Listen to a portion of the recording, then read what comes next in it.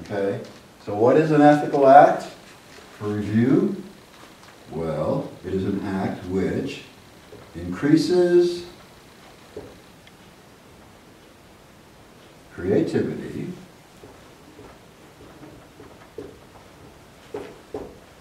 and I'll put in parentheses here or any of its logical equivalents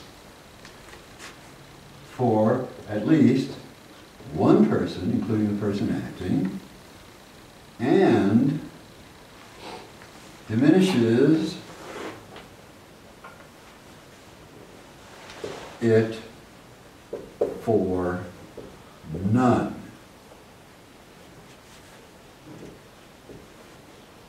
What are some equivalents of creativity? Logical equivalents. You named one, awareness. Access to objective truth is another. Love is a logical equivalent of creativity in that sense. That if any one of these things increases, they all increase. If any of them is limited or diminished, they're all limited or diminished. And the list goes on. Awareness, objective truth, creativity, love. Those are the words I use as my central identifiers of those things. But there's probably a lot more. I just identify with those four. Okay? So an ethical act increases one or more of these resources, creativity, love, etc., for at least one person and limits or diminishes for none. No way. I cannot sacrifice one person for the good of the many and be doing something ethical. This definition results in a whole list of principles. And part of the training you get when you do the workshop is you'll understand all those principles. Logical consequences of this definition. Just turn the crank of logic and out come all these principles. For example, you cannot achieve an ethical outcome by unethical means. Pure logic from this definition. And, along with that, every ethical means is an ethical end in itself. Those two conclusions come right out of this definition. Well, can you explain that? Every ethical means is an ethical end of itself? I've heard you say it before, and I want to wrap my head around it, so I know what. I feel I understand that statement as well. Okay. Let's see if I can erase this.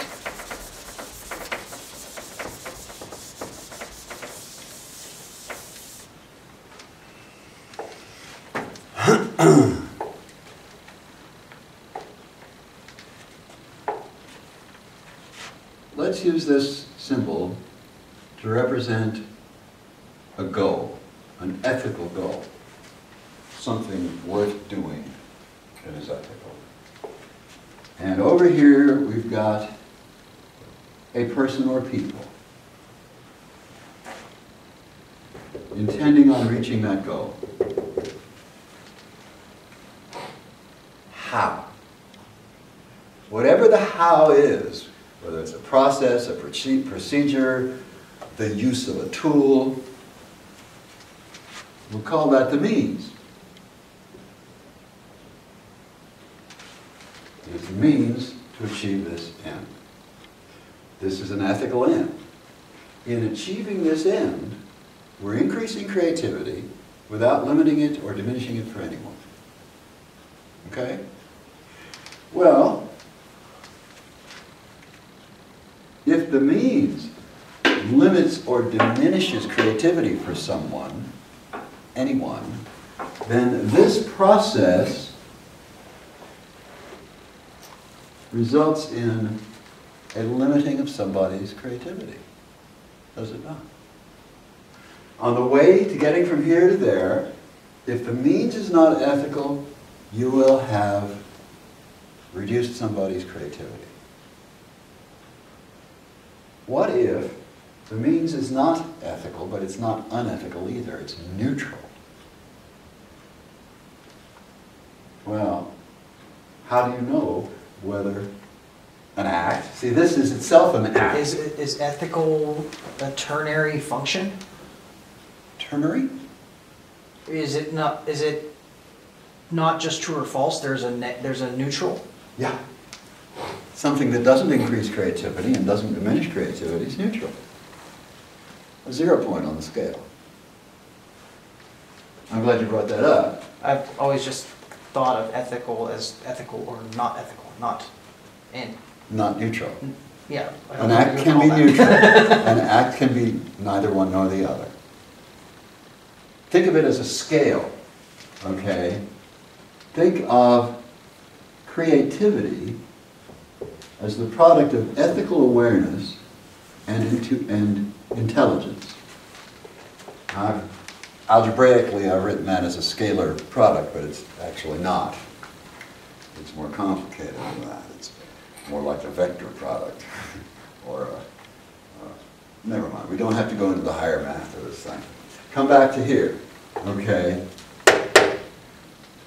Here you are, moving towards a goal, and at the end, you have creativity enhanced and 0 destruction of creativity. That's the outcome. No destruction of creativity is one of the conditions that makes it an ethical outcome. Well, this whole thing is an action. And if the means is unethical, then you're going to get some kind of destruction of somebody's creativity. It's one of the results. So when you get to the end of the process and you look at the results, part of what you get over there is this. Therefore, the means has to be ethical in itself. Let me use an example just to put this maybe not exist. Okay, so let's just use the stable currency scenario, right? Well, if we stabilize currency for all of us, then we're decreasing the creativity of the people who are printing the money. Oh. Right? I've got to show you another little piece of this. So this is why it takes training. Okay, this is why I give workshops. Because you're asking questions that are like, after the first 3 hours of the workshop, people are like apt to ask this kind of question. Okay, because you've been introduced to enough of the concepts. That's why I'm calling what I'm doing now training and not just presenting. Okay? I didn't mean to hijack your training. That's okay. I love it. I love it when people ask intelligent questions, because it gives me an opportunity that I wouldn't have otherwise. Let's say this axis represents creativity. And somewhere on it is a 0 point. And let's say, in evaluating any particular action, that we'll just scale this to -1 and +1. You can do minus infinity and plus infinity, but it's harder to wrap your mind around. So an action that is totally destructive would be at a -1. It does no good for anyone, nobody benefits, and everybody is hurt. And over here is the opposite. Here is the place where that action is if everybody benefits and nobody is hurt. Okay?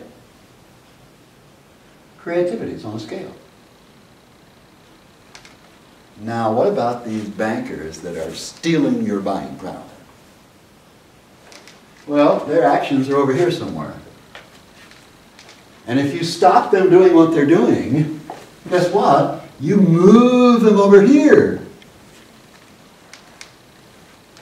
Same principle applies to self-defense. If someone's about to kill you, they're being really destructive. You shoot them. Bang! They're drop dead. And some people say, oh, you just destroyed their creativity. No. They're over here. I've moved them to zero. I increased their creativity. When you stop someone from being destructive, you increase their creativity. Does that contextualize it for you? Yeah. How about that? I mean, I think I already knew that it was still the right thing to do, but that's helpful. Illustration, definitely. Yes. I needed to look at that several times before I understood it. Changed my outlook about a lot of things. And as you continue to be exposed to these ideas... This is another, this is why disciplining a child or, making somebody serve a sentence for a crime that they've committed is actually increasing creativity by this illustration. Yes, in more ways than one. Yeah. That's right. That's right.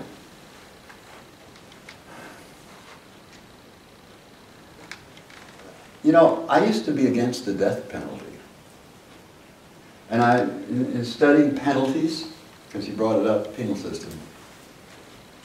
In studying penalties, what I realized is that for a really heinous crime, with a person who's a psychopath, who you can never change a psychopath, we have no idea how to do that. With all the years of psychology, psychiatry, therapy, etc., that we know a lot. Okay? But no one has yet found a way to change a psychopath into a non-psychopath. Well, what do you do with those folks? The most ethical outcome would be, I'm looking for the word,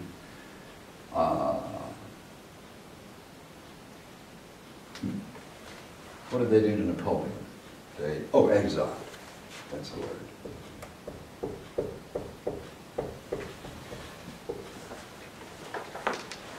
Exile would be the most ethical response to such a person. Well, in today's world, where are you going to exile someone? Well, you might say you could put them in jail for life without parole, but then you're forcing people to pay for that guy's existence. And that's not ethical. So what do? Until we have a feasible way to exile people or to change psychopathic outlook to a non-psychopathic, the death penalty is the only answer. I had to think long and hard to arrive at that. I don't expect you to agree right away. Well, it's interesting. It's interesting. So, I mean, we have in this country laws that vary from state to state. Mm-hmm. I mean, you can have prostitution in Las Vegas, and you can have, well, it used to be gambling there, but now gambling is being more pervasive. Yeah, now that the governments have decided that it's their business. I mean, if you had a, I mean, it doesn't sound like places like Detroit are doing so well, so let them all go to Detroit. I mean, I'm using that just as I mean, they're a terrible scapegoat, but I mean, just send them somewhere to designate an area. I mean, there's so much federal land, right, that's unallocated. All right.